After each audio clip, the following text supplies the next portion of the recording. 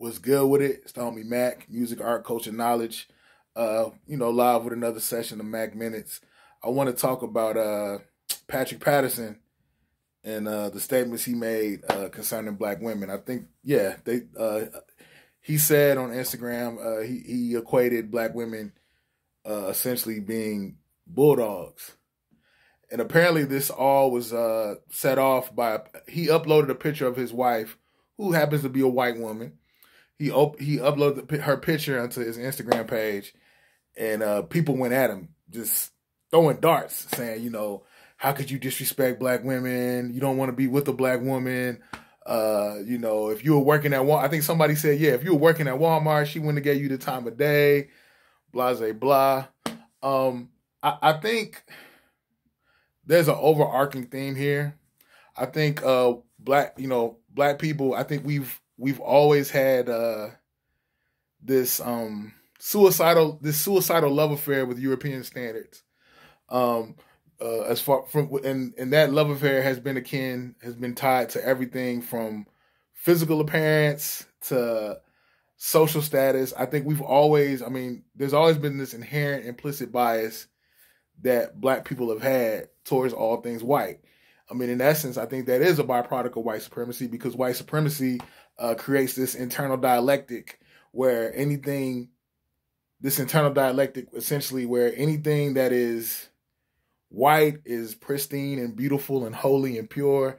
Everything that is black is ugly and evil and nefarious.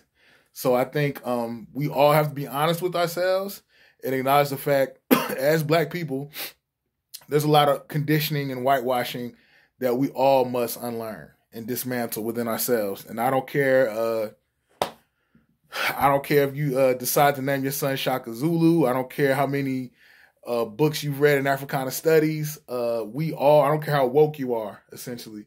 There's this implicit inherent bias that we have towards all things white. And that's no fault of our own. It's just years of conditioning. I'll be the first one to say,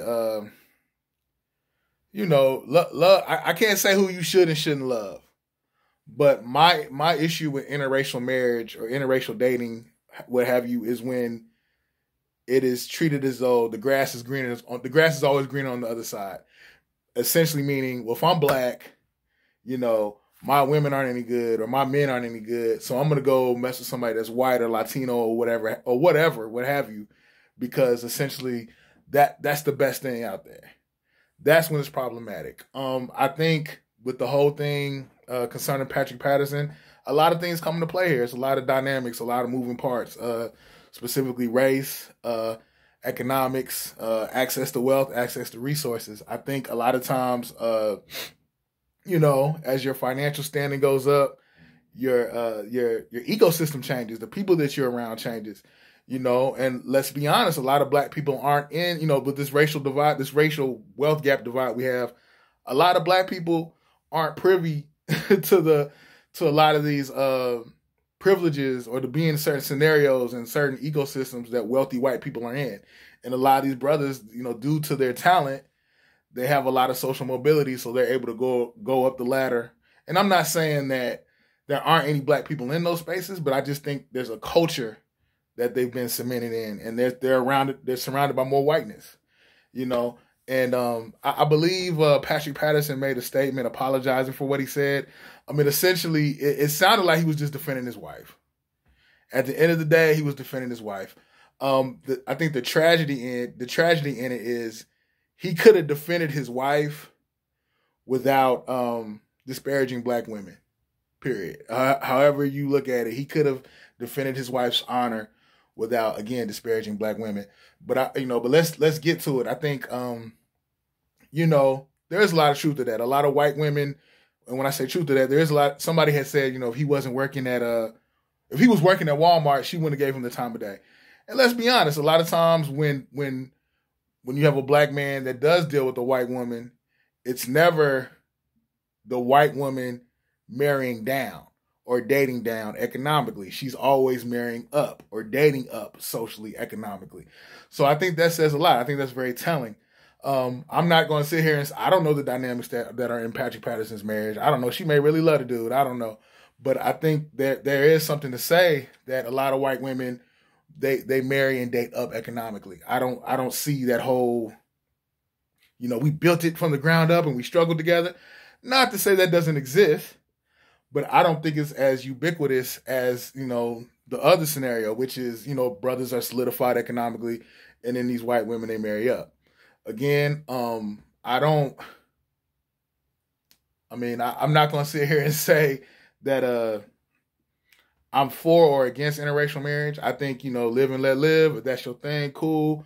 But don't disparage black women. Don't disparage black men because you so choose to date outside your race or marry outside your race. That's cool. But, some people, they act as though they have like this superpower because they have a mixed baby, and I think, or that their baby has these inherent superpowers because they're biracial. I think that's very problematic. I think Patrick Patterson did say something to the effect that, his kids are beautiful because they're mixed. Fact check me, but that's what I was told that he said that. And if he did say that, that's hella problematic. But at the end of the day, like there's a lot of healing that needs to be done on both ends, black men and black women. I just hate the fact that LeBron literally is building an empire with a black woman, whole dynasty. And we're going to shed light on something that Patrick Patterson said. I feel like the brothers that don't get it, the brothers that speak out of turn, the brothers that say the most damaging things in context of black male and female relations, they get all the press. They get all the attention, they get all the press. But I don't know, maybe we just gravitate towards the nonsense. But again, I would say I have encountered brothers who felt like, the closest thing, the thing that was beautiful, the closest thing to the divine was white women. And let's keep it 100. We live in the context of a time where white supremacy is pretty much in the midst of everything. It shapes how we view the world. It shapes how, our biases. And again, I don't care how woke you are, it's there. And I have encountered brothers who said, well, I always wanted a white girl, but I'm a hood nigga, and I knew they weren't gonna deal with me. So the closest thing I could get to it was a light skinned woman. I've heard brothers say that. I remember, love my grandmother, R.I.P. Lily Mae, but I can remember her saying, that girl would be prettier if she was lighter. So I think we need to confront this. Let's not act like this isn't like a multi-generational thing, a multi-generational backwards thinking that hasn't been handed down, because it has been. I think at the end of the day, if we're going to say black is beautiful, we need to really believe it. We need to confront our pain. We need to confront our biases. Because we all have this internal dialectical struggle going on amongst us internally. I don't care again how woke you are, it's there.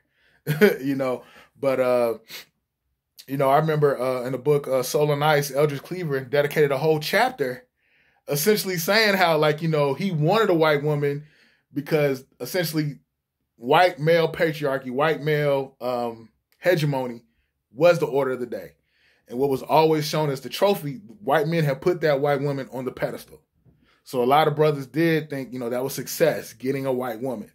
Eldridge Cleaver expounded on it in Soul on Ice. He had a whole chapter dedicated to it. And I think towards the end of that chapter, he acknowledges the fact that, look, I have been conditioned and I have forsaken my women, my black women, as a consequence. So my thing is, this thing with Patrick Patterson is not new.